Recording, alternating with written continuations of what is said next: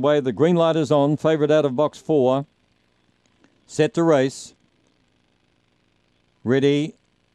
Racing, got away pretty well. Armour Smithy is heading toward the lead and cleared the field from Hardaway Altiva. Around the outside going forward is Mugarutha, and in that bunch of greyhounds too was Lectra Scar. They're packed right up. Then came Lawbringer. Armour Smithy got away and led toward the home turn. Coming out after it strongly, Hardaway Altiva. Armour Smithy holding on, wins well. 1.5 to Hardaway Altiva, third Lectra Scar.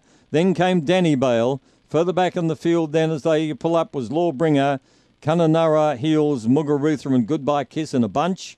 22.52 is the time, all the way for the favourite. 4-1-3-2. We've had 5 races here for 5 favourites successful.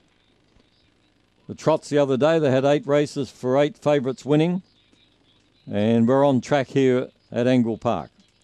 For the winner, Armour Smithy. A Black Bitch by Barcia Bale from Geek Freak. Raced and trained by Robin McKellar. Whelped in April 15. So that's 2 winners here today from the coursing on Sunday. Obviously